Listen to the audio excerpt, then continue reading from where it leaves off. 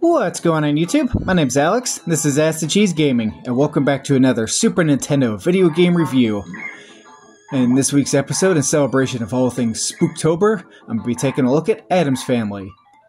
Addams Family was originally a satirical comic strip written in the 1930s, which later received a TV adaptation in the 1962, and then was resurrected as a full-length feature film in 1991.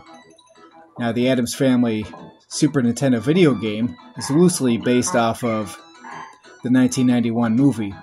The story for this game goes, Gomez's attorney has captured the various members of the Addams Family faction, and now it's your job to traverse across 5 levels, and holy God, these levels are long. And they are tough. I mean, these levels just drag on and on and on. If you manage to save someone, eventually, by getting to the end of the level, you have to face a boss.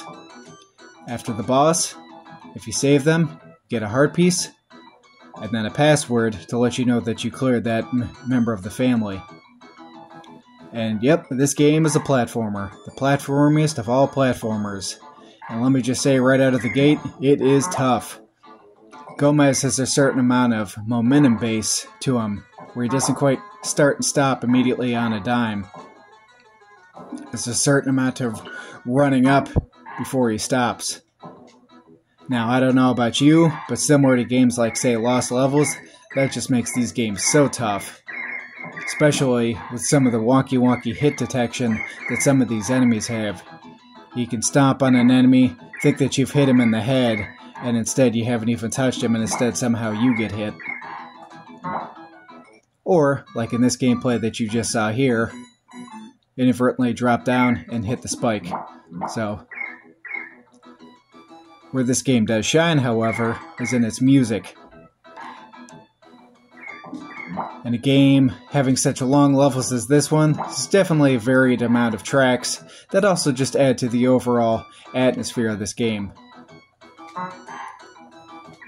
Now, the one thing that I will say that I don't particularly care for about Addams Family is the sound of Gomez's feet, screeching every time he starts and stops. There's this, strange sound.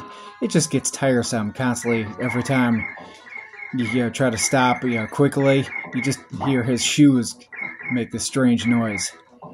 Now, if you're familiar with the 8-bit Addams Family, I can tell you right now, while this game's not nearly as tough as that one is, it is definitely a challenge.